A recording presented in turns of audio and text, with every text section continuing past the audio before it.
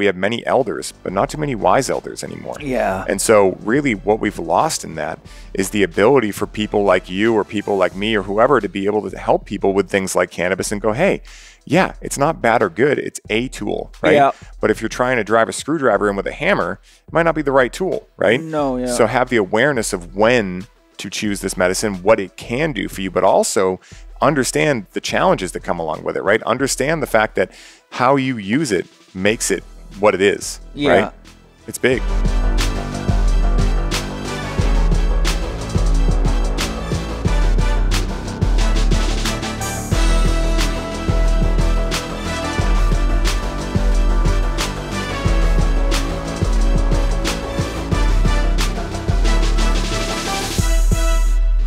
My journey into cannabis started when I was 16, and I started experiencing what I would now call generalized anxiety disorder. And so at that time, you know, doctors were recommending pharmaceuticals. My parents didn't really know what to do. And so I started trying these pharmaceuticals, and I found that they were horrible. They were making me feel like a fraction of my former self. And it almost felt like it was giving me a lobotomy, right? Where, I wasn't anxious, but I wasn't alive either. No, right? I've heard that 1,000 times. Yeah. And so, you know, from there, at the same time, my friends were drinking. Like you said, drinking just never worked for me, thank goodness. Yeah. And so, you know, I started experimenting with cannabis, and I found that I really enjoyed the effects. I didn't know what I naturally or necessarily enjoyed with it, but I knew that I enjoyed it, right? And so around that same time, I had my first mortality crisis, right? You know, when you're 18, you think you're going to live forever. And one day I went to the bathroom and peed blood. And was like, oh, yikes. And at this point, I wasn't the healthiest person. Like, you know, I was still eating junk food, not drinking water, drinking soda, all these things, right? So on the way to the hospital, my dad, who he wasn't against cannabis, but he wasn't for it either. He was kind of just like, just say no, you know, the Nancy Reagan approach. And so just say no to anything that might make you feel better. Yeah, exactly. And so, you know, we're driving to the hospital, and he's like, listen, I got to know, are you doing drugs? And I was like, no, but I'm interacting with a lot of cannabis. I said it differently. I'm smoking a shit ton of pot, right? And so I saw him go like that. And I was like, that's interesting, right? And so he was like, okay, cool. We can work with that. So when we get to the hospital, I started showing him a lot of the educational things I'd been learning, like the Dr. William Courtney documentary called Leaf about giving his patient THCA, basically raw leaves, and it putting all of your autoimmune disorders into remission. Whoa, wow, that's cool. I didn't know about that. It's an amazing documentary. My dad watched these videos with me. I'm laying in the hospital bed thinking I'm dying, right? And he's watching everything, and he had no cognitive dissonance over it. He was like, wow, I guess I was wrong. And he's like, hey, you're getting A's in school. You're showing up how you need to. You're fulfilling your responsibilities. Like, you're an adult. If this is working for you, I don't want you on pharmaceuticals. So this is perfect, right? So from that point on, it became a co-creative relationship between him and I. Good. And so around the same time, this was about 3 years after the recession, right, that you talked about in 2008. Yeah. And so my dad's business had plundered. I mean, it just got destroyed, and he was feeling a lot of stress. And so I was like, Dad, you need a good hobby, right? And at this time I was starting to look into cultivating. Medical had passed. This is now 2012, and I was able to grow, right, legally. And so I had my medical card, and I finally convinced him to get us a kit, right? And at this time you'd spend $3,000 on a $500 kit today, right? Yeah. With the grow light and everything. So we started cultivating, and we sucked at it. Like, it was, it was terrible, right? Nothing that I would ever smoke. And so around the same time, I went to the Boston Freedom Rally, which is like a big, you know, public disobedience, you know, example, basically, where people get out onto the green of the commons and they interact with cannabis. The cops are there, and as long as you're not doing anything crazy, they don't bother you. And so I forgot my sunglasses that day, and I'm kind of walking around. I got blue eyes. I can barely see anything. And I hear this guy yelling, "Who wants to make butter with me?"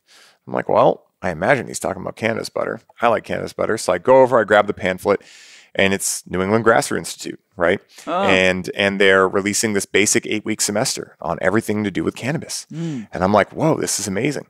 So I go home, I tell my dad I'm a broke college student at the time, and he's like, do you want to do this? I'm like, yeah. And he didn't really have the money for it either, but he was like, I want to do this with you. And so he signed me up for the school, and I made sure that I was the first one in, last one out every single time. I was teacher's pet, because I really, really started feeling intuitively, I wouldn't say it at that time, but feeling intuitively this is right for me. And at this time I was going to school for psychology, realized I don't want to wear khakis every day in an office building, right? So I was like, that's not going to work. And I went down the rabbit hole. Like I got into everything with organic regenerative agriculture, Korean natural farming, everything. And so we continued cultivating. And in 2014, I went to a music festival, interacted with my first other plant medicine, MDMA, and felt this certain feeling when I was there that I couldn't put my finger on.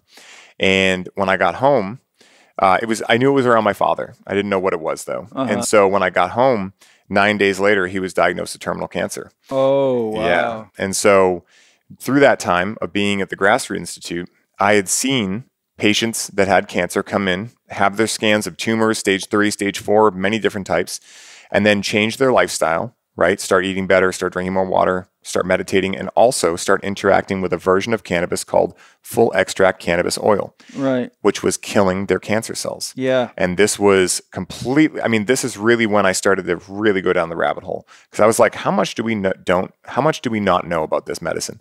And so long story short, I ended up having the opportunity to help my dad through end of life with the medicine that we cultivated. So he passed away? Yeah. Sorry to hear that. Thank you. Yeah. And, I was able to take the medicine that we cultivated together and turn it into FICO, full extract cannabis oil, and help him through end of life. He was supposed to have 2.5 months to live by the time they figured this out, that he was experiencing cancer. It was small cell, very fast. And so he ended up lasting 11.5 months total, did not choose to do chemo or radiation because he didn't want to change his lifestyle. He's like, listen, Ray, I want to drink Coca-Cola. I want to eat subs, right? And I was like, I'm going to love you for who you are, right? Yeah, good. And so I had that opportunity to, help him through that stage. And so from there, my relationship with the plant deepened a lot, right? Because it came very personal. And so from there, a few years later, I get into the professional industry up in Boston. The dispensaries were open then. We were the 7th dispensary open in the whole state. And this was on the East Coast. We were the first state to do it. So it was very revolutionary. Had a great time there. And then at a certain point, we got bought out by a corporate, entity. And it started smelling like office supplies in there real fast, right? It was kind of like, it smells like reams of paper in here. I got to get out of here. Had a mini dark night of the soul. Like I thought I was going to spend the rest of my life in this industry. What am I going to do now? And then it was actually through another MDMA ceremony that I realized that I was abusing cannabis. And this was huge to me because, again, I was checking off all the boxes. I was only using it once a day, all these things. And so through that experience, I took a long break from cannabis, began Highly Optimized, which is my company now, started the podcast, had no idea what I was going to do, and then began getting certified as a coach and all these different things. And then really that brings us up to the modern day where now I have this program, Connect with Cannabis, that because I've traversed these things, because I've seen the powers of the plant, and I've also gone through all the challenges that people are going through with anxiety, dependency, depression, this unawareness, right? Like the lack of awareness around these things. Because at the end of the day, what I made Connect with Cannabis to be is the long lost user manual for cannabis. Yeah, right? It's important. It's huge. Like I mentioned to you in the beginning, cannabis is a double-edged sword, but everything is. Absolutely. Sex is, money is, alcohol is, food is, relationships are, power, fame, success, God. Yes. It's because it's all dealt with by mind. Yes. And mind is a duality until you learn how to transcend the duality. But to relate to the world, you have to learn to master the polarity of duality or complementary opposition. And I think that most people are in our culture are in a this for that orientation. If I have this wrong, I can do that.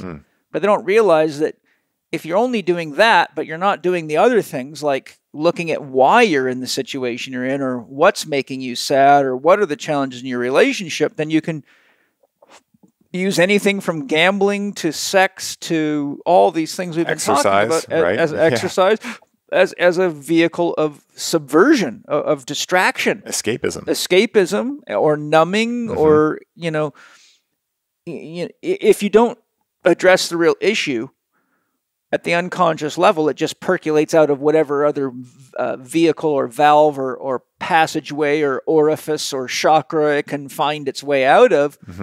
So you see people quit drinking, but they become workaholics, or they quit smoking pot, but then they become exerciseaholics.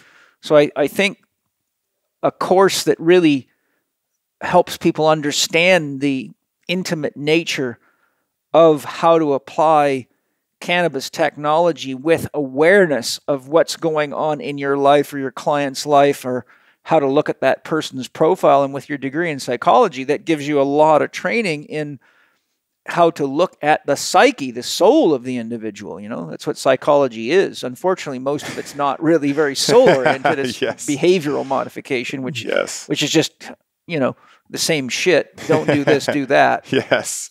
Yeah, you know, it's really interesting too, because, you know, what I found in working with over 9,000 patients, you know, face to face in the industry is that, you know, from the little old lady to the librarian to the doctor to the lawyer to the average person, everyone is interacting with cannabis, every type of person, right?